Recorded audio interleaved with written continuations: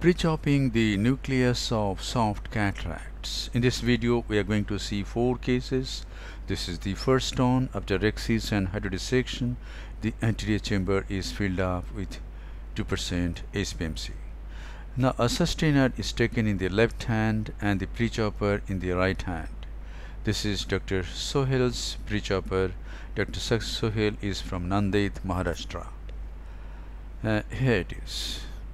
This is real time, and within few seconds the nucleus has been divided into 2 halves. Visco is again injected, and see how easily the nucleus can be managed.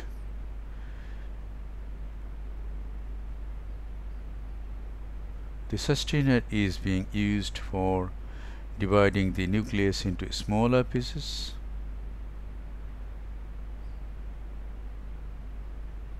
Now we come to the other heminucleus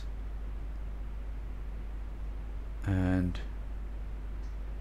emulsify and remove the nucleus. The epinucleus is managed easily. This is the second case.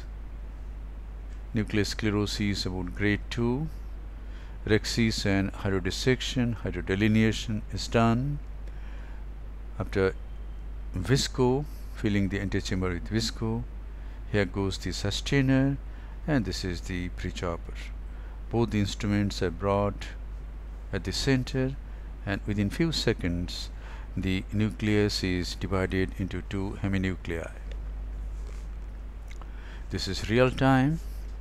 See how easily the nuclear pieces, the heminuclei, can be managed. So once the nucleus is divided into 2 halves, it is very easy and it saves a lot of time. So a prechopper helps a lot. And now let us see the third case. Again, the nuclear sclerosis is about grade 2. After rhexis and hydrodissection, the antechamber is filled up with visco. And now the sustainer goes in and the prechopper also goes in. The sustainer hooks the equator of the lens mass, and the prechopper progresses towards the sustainer, and the nucleus is divided into 2 halves in few seconds. This is real time, and just imagine how much time is saved. If we want to do stop and chop, it's definitely going to take much more time. Any instrument that saves time is worth trying.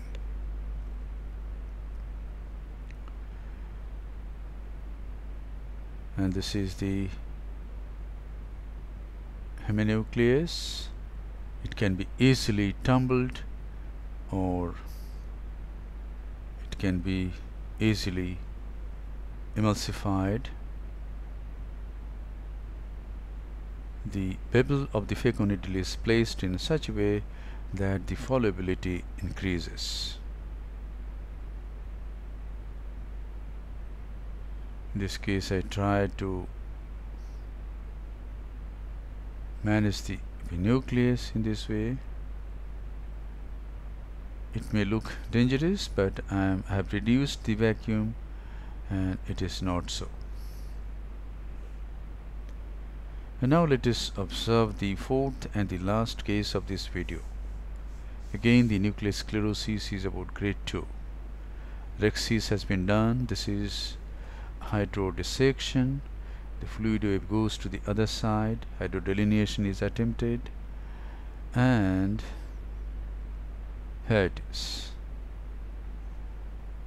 This is a mark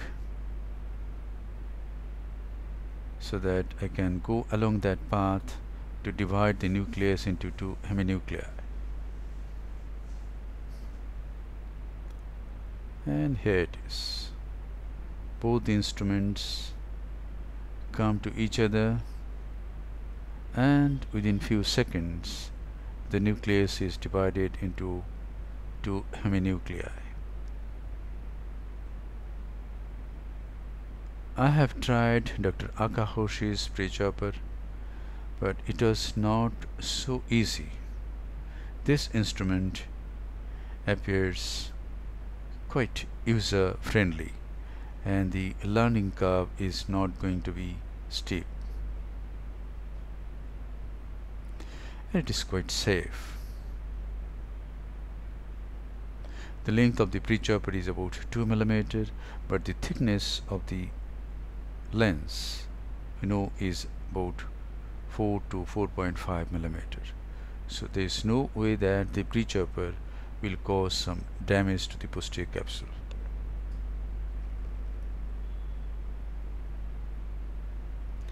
And here it is. The nucleus is nicely managed.